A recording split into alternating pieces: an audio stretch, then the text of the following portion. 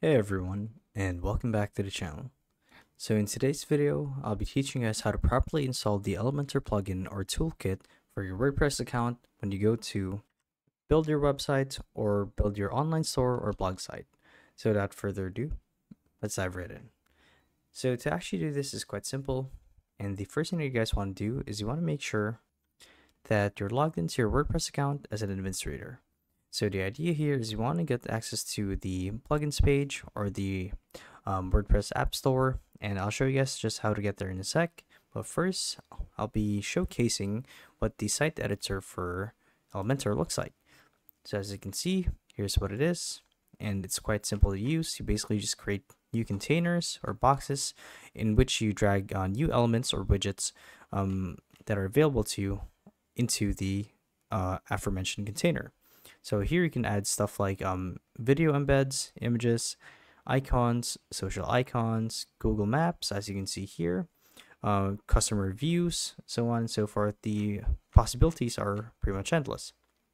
So to actually get this going and to download this for your WordPress account, you guys would want to go to the plugins page, as you can see here, and click on add new plugin.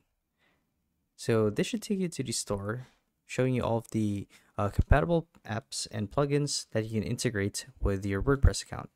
So from here, you'd want to click, you would want to type Elementor if you don't see it right away, like so. And as you can see, I already have Elementor installed.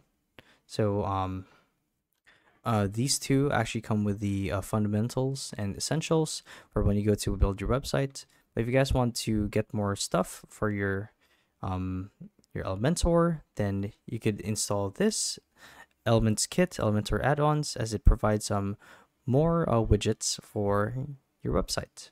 So I'm actually going to install this, and to do so is quite simple. Just go to their store page, click on install and activate, and let WordPress work its magic to integrate the plugin onto your website.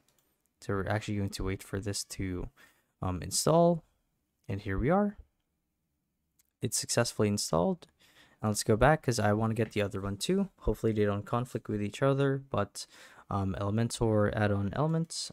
So this will add more widgets, as you guys can see. So there's timeline, animated text, text separator, so on and so forth. So I'm going to install this and activate, and we're going to refresh our site builder. So here we are. That's cool. Let's go back to plugins, go to home, refresh this. Now let's see if we get access to all of the new widgets. Oh yeah, so I can already tell that more were added. So there are testimonials, image boxes, icon boxes. These weren't here before. And yeah, that's pretty cool. So yeah, thank you all for watching, and we'll see you guys in the next one. Bye-bye.